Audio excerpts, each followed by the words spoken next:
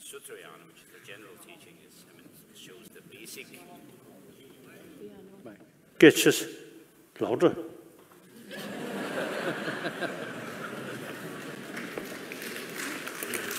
It's already. So tantric teachings or the esoteric teachings are specialized teachings which are meant tailored for specific disciples with specific physiological structures and predispositions and so forth, whereas Sutrayana, which is a general teaching, is meant for general, the foundational teachings of the Buddha. So,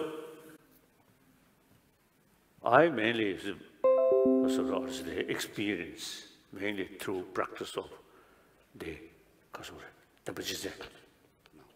So my approach mainly is from the sutra point of view, which is meant for general public.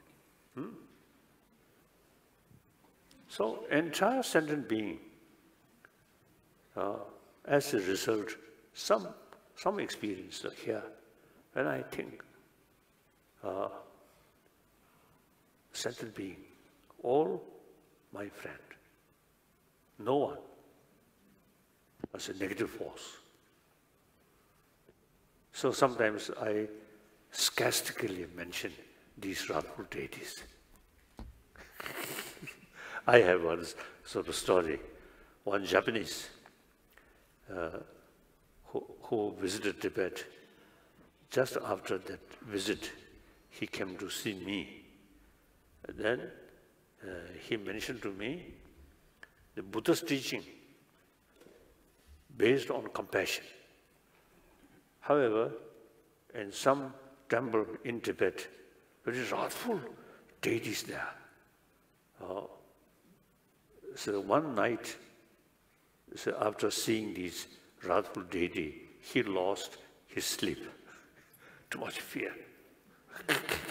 And he asked me why Buddha's teaching is compassionate sort of teaching than this wrathful deity. So like that, one particular sort of individual may be some useful. Otherwise, through training, you have the feeling, entire sentient being, including so-called these kasajoti, enemies, negative kasara, negative goes away. Spirits. Goes from spirit. These also sentient beings. If you show them your love, they also respond. So then, through that way, you see, according to my own daily experience or practice, I have no enemy, including spirit or bad spirit. No, negative spirits, evil spirits. Everything. One quotation, Gyurda. 다기트링 껴버 탐지기 장을 로 대신이다네 발도 델런 정도 벌스지 찾다 설명나서 가와르기 송도. So Master Shantideva in his Bodhisattvacharya Avatara says, today I actually call on everyone in front of the Buddhas to the feast of Buddhahood, enlightenment, as well as in the meantime, higher rebirths and so forth. And so therefore, everyone be happy. So very good, such practice.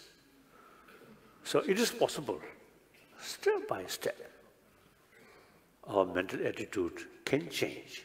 As a result, you feel much happier. No source of fear, nothing. Like that. I think it's good, no? No questions. Yeah? Yes, so you gave me several answers actually, and I would like to continue on this point. Now, the mind or consciousness, it is important to know the sensorial level consciousness. Compassion, even anger, with sixth mind, not sensorial level.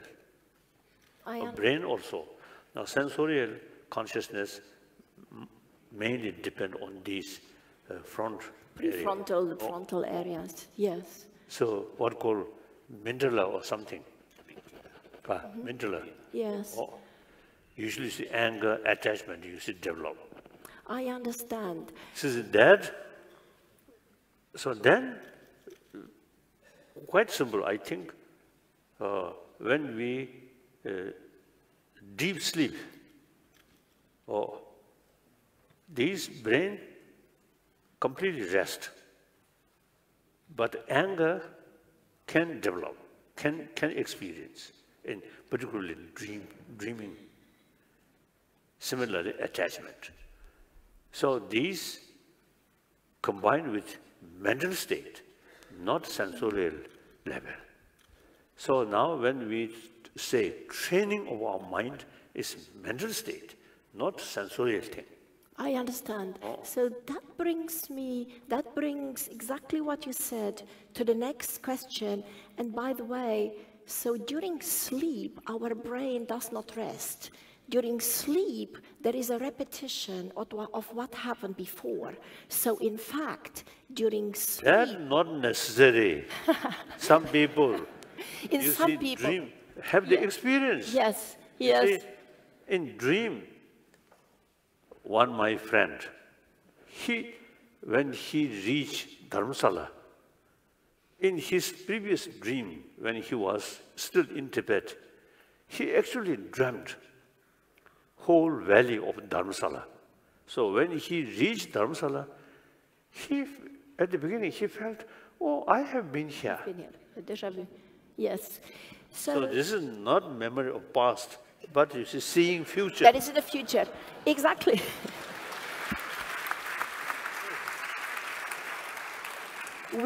We know that during sleep this happens, that we go back to the past and that we go in the future. But you pointed in your speech, you pointed out something very, very important.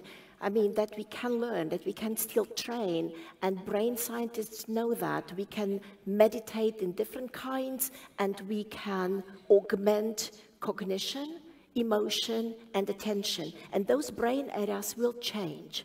However, my question to you is now, we know that the brain has, for every capacity, a critical period. So emotion, actually a child experiences right after birth, as you say, and if the first 2 years do not provide what is necessary, this capacity, a critical period closes, and it's very difficult to turn the wheel back.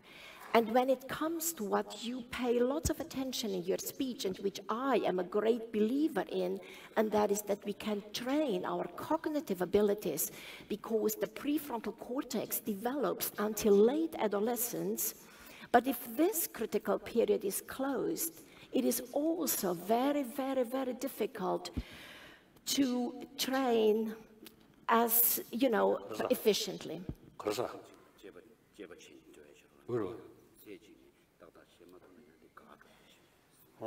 So we have to start very early.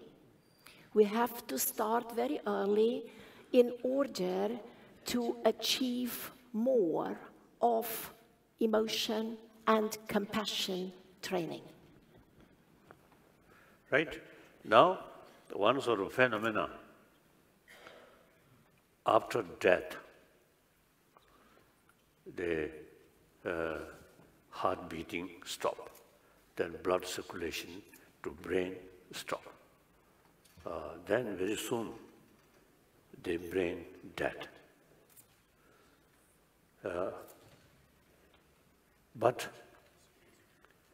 And now, I think several cases in India as well as in Tibet and some different part of the world, so who have some practitioner, some not practitioner. After clinically, after death, body remain very fresh, including my own tutor after clinically dead. But next 13 days, his physical remain very fresh. No smell, no sign of kasa decaying. And then some cases, 2 weeks, 3 weeks. The longest, I think, 4 weeks. So now scientists, there's no explanation. So one, our friend, great scientist, brain specialist, Richard Davidson of Wisconsin University. Now he already start one project to investigate such case, and some simple equipment also now remain in Dharamsala. Whenever we got information, someone after the death, the body still remain fresh. Then I send a message. Then concerned people go to the place, and some wire also used to put on dead bodies, brain. So these are something phenomena. Now we have also the explanation is like that. The mind, the sensory level mind, no grosser, subtle or not much, just consciousness, or depend on organs.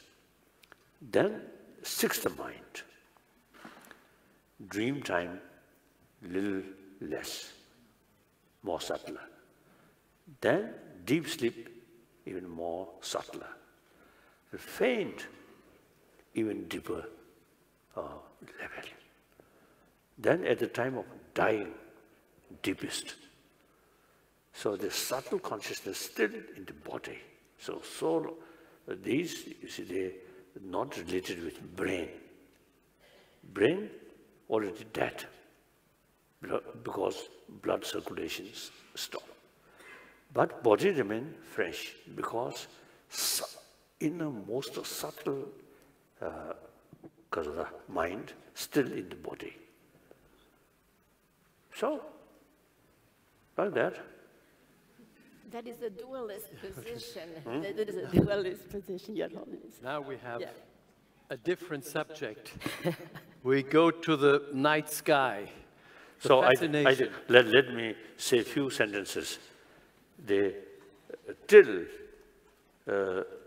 later part of 20th century, the scientists simply brain. Beside the brain, no such consciousness or something. Now, later part of 20th century,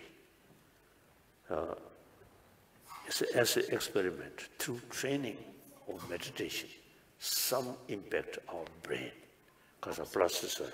Brain plasticity. We're talking about brain plasticity. Right. Or through meditation, some change.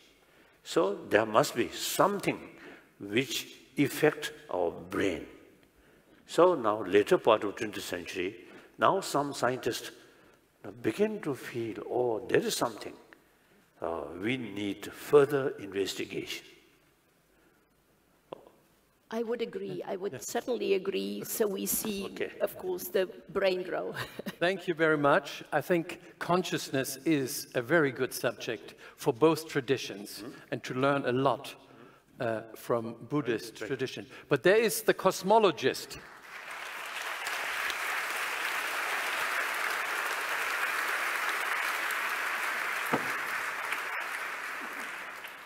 Professor Bartelmann. Your Holiness, my field is fundamental physics. I'm working in cosmology. And I can, first of all, confirm that the world is not flat. What's that? This... Correct? Oh, this is okay. The pursuit of this kind of apparently purposeless knowledge is a source of immense happiness for individuals. And I'm wondering, do you think it is a responsible activity?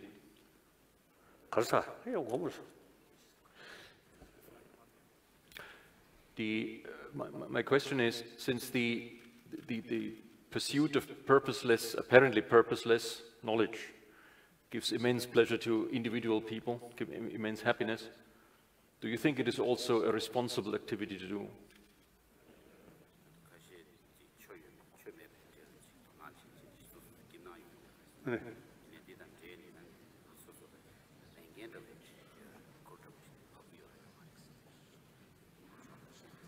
I think every sentient being, including insects, they love their life. So they take care of their existence. So then we human beings, certainly, we love our life, love ourselves. So they want, how should they survive as much as possible. So now that, no need any argument or any reason. Now, on that basis, since you want a healthy body, you want healthy mind, therefore you should pay some attention about training of mind, and similarly, physical exercise. Basic question is, you see, we love ourselves. So if you truly love yourself, and you should take care, not only your body, but also now, obviously, too much mental too much emotion, very harmful for our health. So, as I mentioned earlier, not talking about next life, not talking about heaven, but simply day-to-day life, happy. So, so then you use various reasons, mainly scientific findings. Usually I do that. So this would be the perspective of an individual pursuing science. And I'm wondering what you think the role of fundamental science for society is, and what it would be for a healthy society.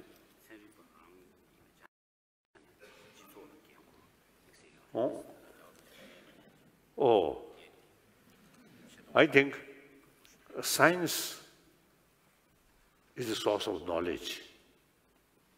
Scientific research is really trying to find the reality.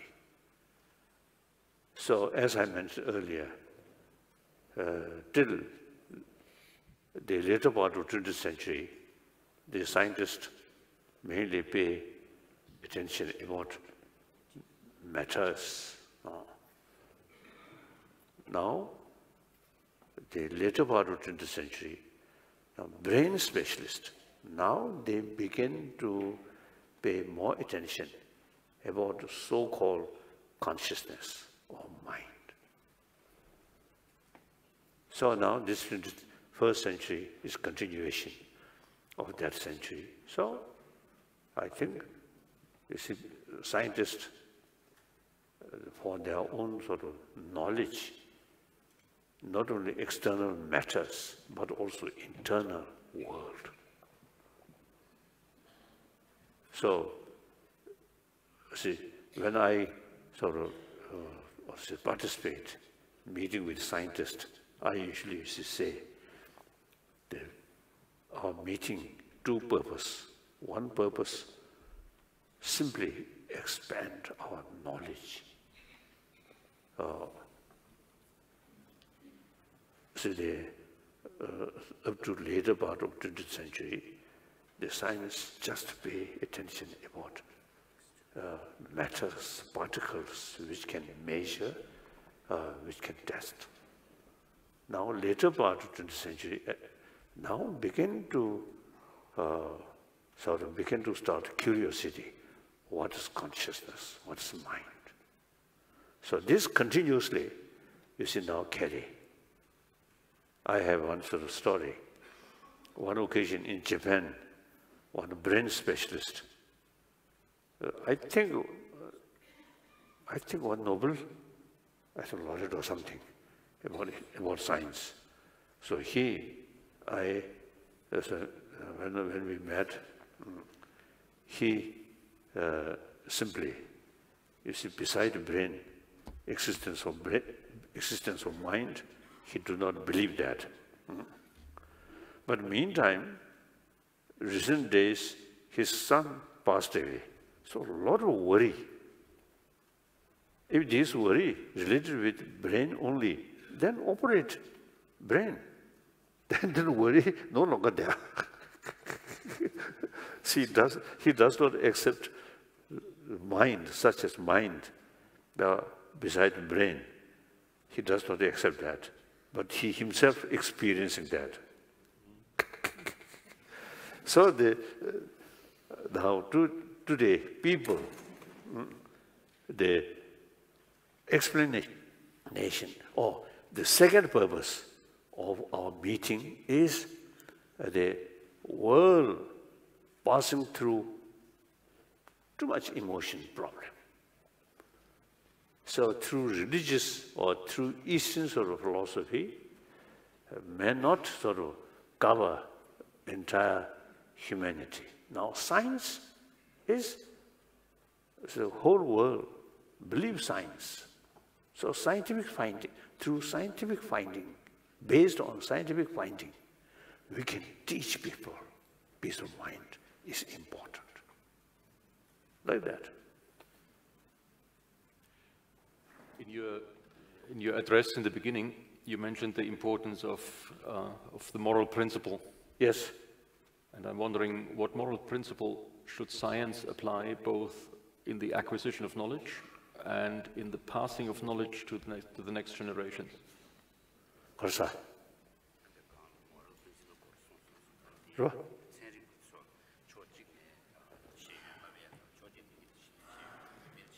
Now this is through scientists, through scientific sort of finding, as I mentioned earlier, more compassionate mind, very useful for their health. And the scientists also, as I mentioned earlier, that Japanese scientist, a lot of worry because his son passed away. So think altruistic, others' well-being. See, your mind become more wider. Same problem, if you sort of facing problem, same problem, look, only that problem appears unbearable. Same problem, look from a wider perspective. Same problem, but your mental level, oh, it's okay, one problem, but okay. So therefore, these, scientifically, we can explain. And mainly, as I mentioned earlier, because of the medical scientists, they're very useful, very useful. So in order to promote the happy world, compassionate world, the others are what's the education, nationalism, and because on the basis of I, self-centered attitude in education. Usually, you see, we also get such sort of education there.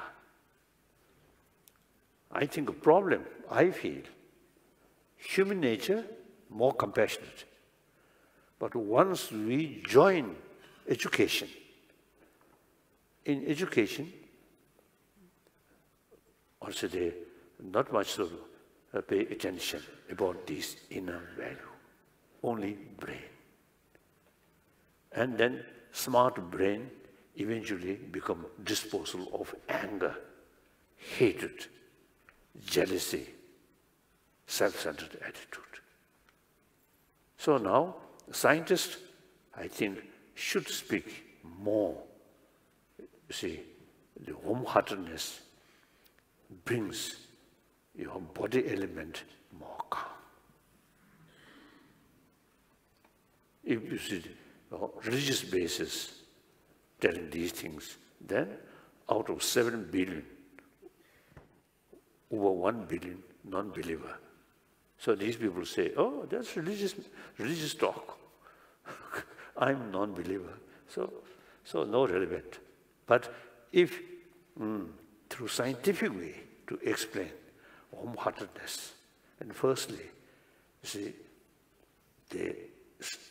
even selfish, taking care maximum your own health.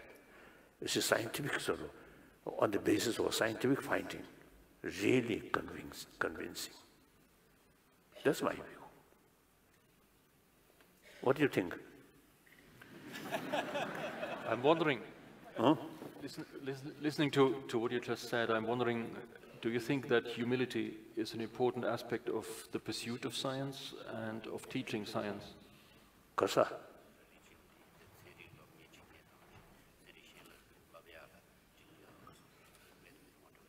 Correct. What? Humility, whether humility. Humility, yes. I think first day of birth, mother smiling, although language not yet developed, but emotionally, biologically, the tremendous love between mother and child. So these are, we are social animal, biological factor. The child's survival depends entirely on mother's care. So now today, individual, because of survival of individual happily depend on the community. No matter how powerful one individual put in a remote area, lonely, she or he cannot survive without human community. No power, no human being can survive. We are a social animal. So therefore, it is extremely important, community. So we should know that my survival, my future depend on the community. So take care about the community as much as take care yourself, because your happiness, your successful, ultimately your survival depend on the society.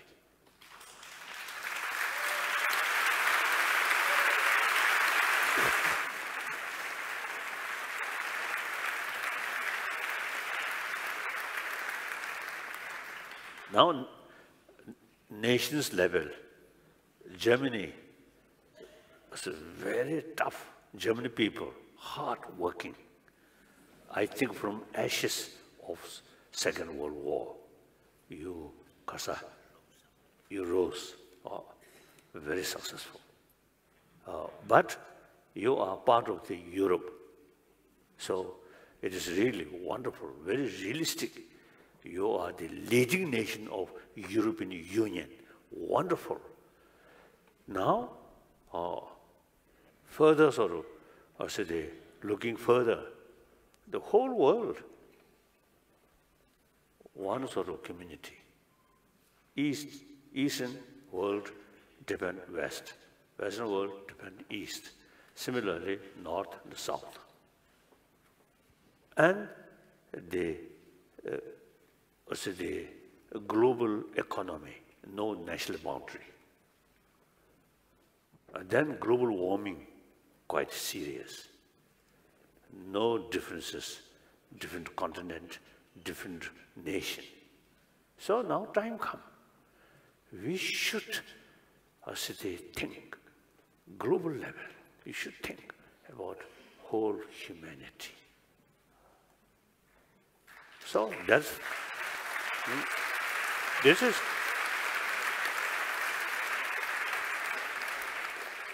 is not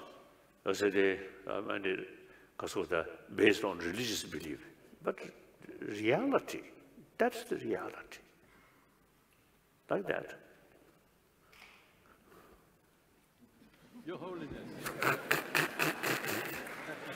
Thank you. Do you have some argument? Sorry? Do you have some argument? No.